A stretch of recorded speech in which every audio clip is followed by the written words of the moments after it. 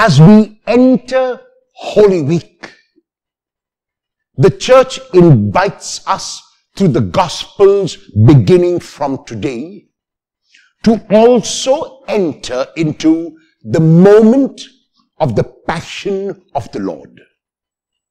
The Gospel text from today, from the Gospel of John chapter 12 verses 1 to 11, narrates the anointing of Jesus by Mary, who is the sister of Lazarus. The anointing of Jesus is narrated by all the four Gospels. Luke narrates it in chapter 7, verses 36 to 50, that is within the ministry of Jesus, when an unnamed woman who is identified by Simon as a sinner anoints the feet of Jesus.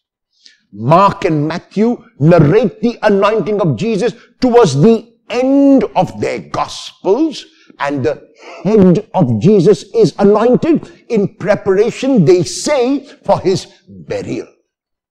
The anointing of Jesus in the Gospel of John is in chapter 12 before Jesus can eat the meal with his disciples and before Jesus can wash the feet of his own disciples. And the anointing by Mary, who is named only in the Gospel of John, the sister of Lazarus, is on the feet. Mary realizes that Jesus is Lord. Mary realizes that Jesus has been misunderstood. Mary realizes that there is something about Jesus that is holy and that is sacred. And so even when they are sitting at table with his legs behind him, Mary would have come from behind Jesus and begin to anoint his feet. And those who sat around were quite surprised. First, that Jesus allowed a woman to touch him. And second, that the ointment which Mary used was very expensive, as the aroma filled the entire room. Judas Iscariot, who later, we will be told, betrays him, is the one who objects because he thinks that the ointment is too expensive. And Jesus responds with a phrase which we need to understand in its context when he tells Judas not to disturb the woman, when he says, "The poor you will have with you always, but you will not always have me." The focus is not always have me. In other words, it is a prediction already here about his own going to the cross.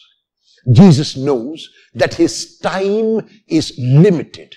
Mary is able possibly to intuit, because her brother Lazarus has been raised in chapter 11 and created a lot of controversy. So Mary is possibly aware that because of this controversy, people are plotting against Jesus, and that is the reason for her anointing the feet with the ointment.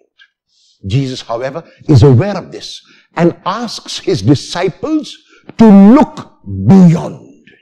Not to get caught up with simply the noun, but to also be able to look beyond and to see in the gesture of Mary her generosity, her love. How do I show my love for the Lord? Will I do it by showing it tangibly to at least 3 persons today?